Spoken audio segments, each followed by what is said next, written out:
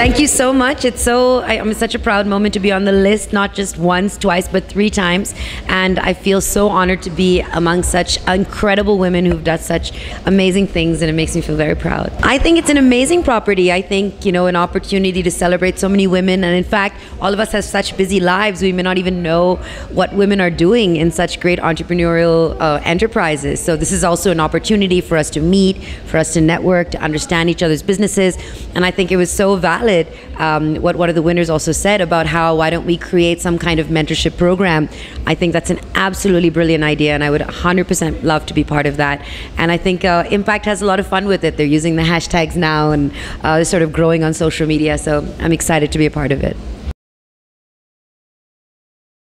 Leaders are leaders, right? Whether they're men or women. And I think good leaders instill in their team this sense of pride and loyalty because they lead well and they teach well.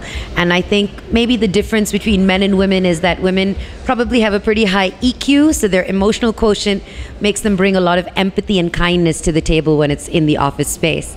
And men, of course, both of them have IQ as well. But I have to say, I work with a lot of women and a lot of men, and I get to do all the fun stuff and be in front of the camera, but my team is built of like 56 incredible people, and my 2 business partners are men, Mike Melly and my husband Nashat. And I think it's, there's something to be said about people who are able to work together in that environment, and I never feel like, oh, they don't take my opinion seriously because I'm a woman. In fact, it's incredible to me that men like that support me so well, and they're okay to be, behind the closed doors and not get the limelight. This is not something that I've achieved on my own.